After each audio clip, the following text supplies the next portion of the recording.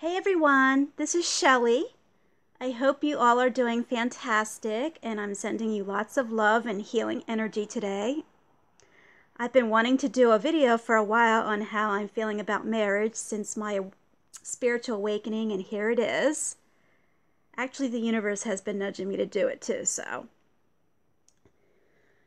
Legal marriage. Why are we still doing this? It has its roots in claiming women as personal property for taxation purposes. Then it kind of merged with the religious spiritual aspects of it, which began with Adam and Eve. So now we have this seemingly contradictory phenomenon of human beings trying to lavish unconditional love on each other in a union bound by legal contracts. In other words, people placing quote unquote conditions on each other. What is wrong with this picture? Of course, I understand that most of us are simply programmed by tradition to get legally married. No matter how many divorces that we see happening around us, friends, family, we still trust this institution, which largely doesn't work. That's why I feel guided to bring you this message today. Our precious earth is ascending, and we all are ascending right along with her. Just as we are all purging and releasing people, things, situations, etc., that no longer serve us in our individual lives, we need to purge out these old, outdated, government-sanctioned institutions that do way more harm than good, collectively. First of all, those of us who are fully awakened know that the government is not our friend.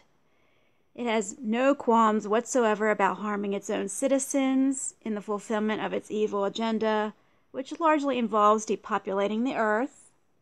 Why in the world do we want the greedy tentacles of these dark entities in the midst of our personal relationships? A lot of people talk about the benefits. I'll just say this. The abundant blessings of the universe are eternal and ever-flowing. All we have to do is allow that energy to come to us by matching its high-frequency vibration.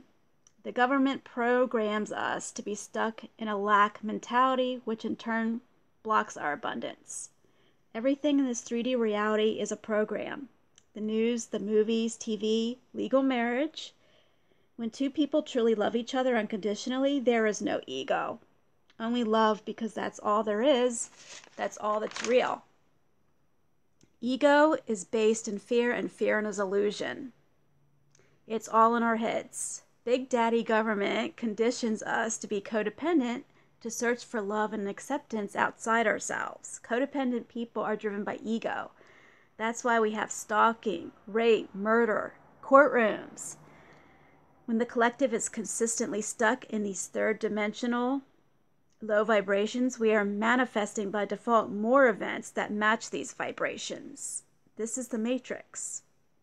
Those of us who are twin flames are here to end this madness and shift the earth to a paradigm of the higher frequency template of fifth dimensional spiritual love. We incarnated into this lifetime to carry out this divine mission. So let's do this. I'm tired of seeing people suffering and struggling just to get through their day, hating their jobs, feeling trapped in their relationships or marriages, etc. Happiness and fulfillment are our God-given rights, no matter what we have been taught. And by the way, I'm not asking anyone to burn their marriage licenses, but definitely feel free to do it if you really want to stick it to Big Daddy government. You are married in the eyes of God. You don't need government approval. Marriage is merely a profitable business to them. So is divorce. Anything to get your hard-earned money and to keep you stuck at a low vibration. Game over, Big Daddy government, game over. Because people are awakening now in massive numbers. Anyways, I have every intention of marrying my twin flame in this physical realm. I've already picked out my wedding dress. Haven't bought it yet, but but rest assured we won't be signing any frickin' contract and tainting our sacred union. And oh, such a liberating feeling. And isn't that what unconditional love is all about? Freedom. Freedom to be your authentic self. Nothing the government claims to offer you can compare. Period. So I hope you enjoyed this message. I know it's not the most popular opinion out there, but I had to get my feelings about this subject out to the masses with the hope it inspires at least one person to think a bit differently. It's the only way positive change can happen. The only way. So I love you bunches, and thank you so much for listening and supporting my channel. Brightest blessings, everyone. Bye.